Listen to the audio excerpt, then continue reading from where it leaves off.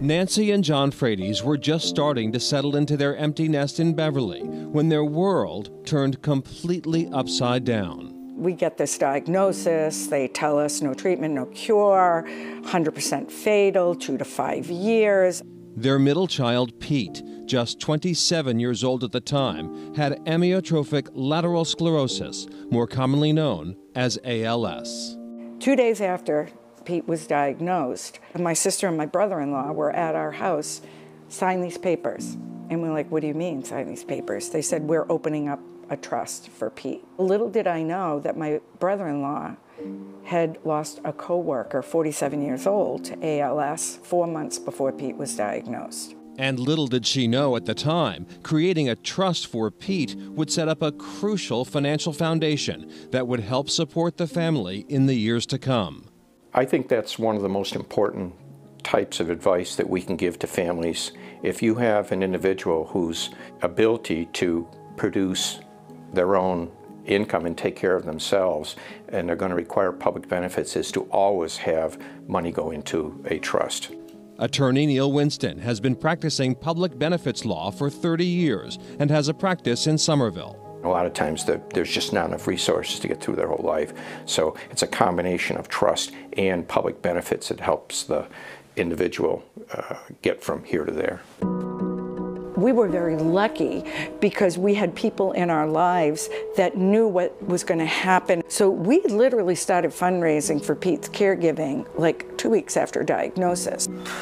For the first few years, they didn't use much of the money they were raising. Pete still had private insurance, and John and Pete's brother Andrew were able to take care of him in the Frates' converted garage. Year 3, we hired a personal caregiver, but it was minimal cost because it was just the strength to transition him in and out of bed, wherever we had to go for an event.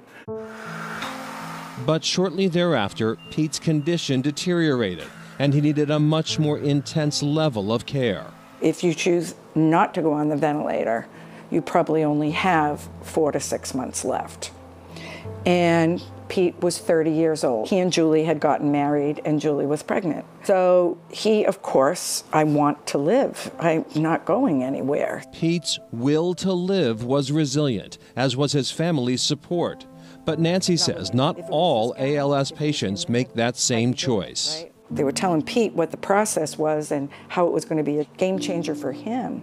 But now we're being pulled over here to people who wanted to tell us, you understand, once this happens, you're going to probably be in the $250,000 to $300,000 a year home health care bill because insurance is not going to pay for the home health care. In my 8 years of being immersed in the community, I can tell you that more ALS patients than not choose not to go on a ventilator. People are choosing to die rather than put their family in that kind of financial situation.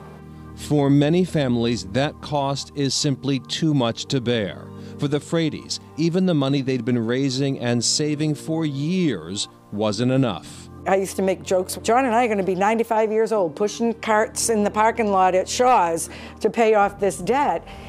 But we also had a partner in that. We had a nursing company, Advantage Nursing, out of Needham, who showed up every day even though we couldn't meet the bills. Never wavered on us. And we would have an event and we would throw them some money and they were like, okay, keep it going. The caretaking team that they had built also had to travel with Pete to the fundraisers, events, and outings. On Facebook, it looks wonderful. We just show up, we're living with ALS. It's nothing like that. It would take 2 days of advanced planning. We needed an extra set of hands, but of course, that extra nurse couldn't just come for a couple hours. They would have to come for the shift. So now we have double billed. But again, those trips, the baseball game, the experience are so wonderful and was such a highlight. And Pete wasn't the only member of the family John and Nancy were helping to take care of. Unfortunately, we lost John's dad 8 weeks after Pete passed away, and my dad's been dealing with dementia issues. So being the sandwich generation, I was taking care of my son, worrying about what was going on in this house, and I said to them, you're in your late 80s. okay? I need you to be safe. I can't be worrying about you. Despite all that worry, the financial impact, and the heartbreaking loss, there's only one thing they wish they could have changed. I wouldn't trade one thing that happened other than Pete having ALS, which every day we wished and hoped.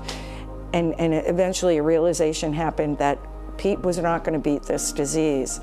But the beauty that we saw in people, and especially these nurses, is everything for us.